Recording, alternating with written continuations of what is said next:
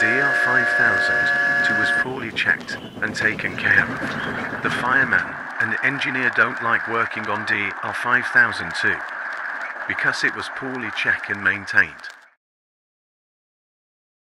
The water was extremely low and the fireman and engineer didn't notice because they were chatting too much about getting off DR2005. After a while, they noticed but they didn't put out the fire.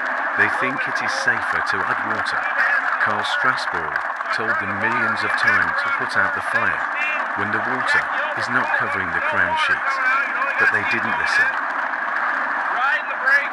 This is the only footage of the incident. Say hello, Amalfried. Hello. I can't wait for the train. The train is coming soon. Are you excited? Yes.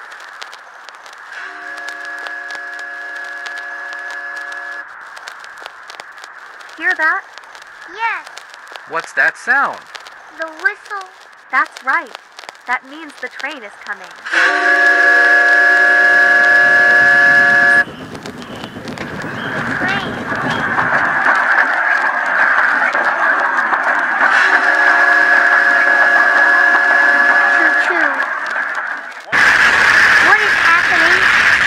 Time to explain. You have to get out of here.